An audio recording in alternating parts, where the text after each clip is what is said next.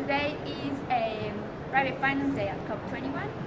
We're going to be hearing from a lot of actors from the private finance sector and how they are preparing to move towards shifting investments to low carbon and resilience, and building on the commitments that they have been bringing out over the year.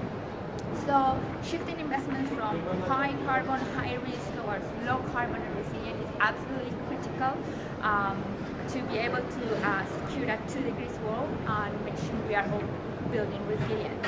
And this is a key issue where the private sector can and must help. And this has been understood by many parties in the convention, and this is why this has been reflected in the text at the moment. However, few countries have been really opposite this kind of progressive and really need a language.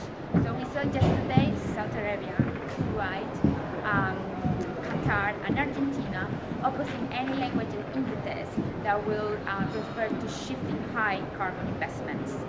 And unfortunately, we have also seen China supporting this kind of opposition, which is very contradictory to what we have been hearing from President Xi on supporting a green economy, sustainable investments, and making sure that Chinese investments actually nationally and internationally are shifting towards low carbon and phasing out fossil fuels. So we keep an eye on that, and we hope countries keep on the fight and make sure that the agreement reflects the need that all investments need to be shifted in order to be able to have a 2 degrees world.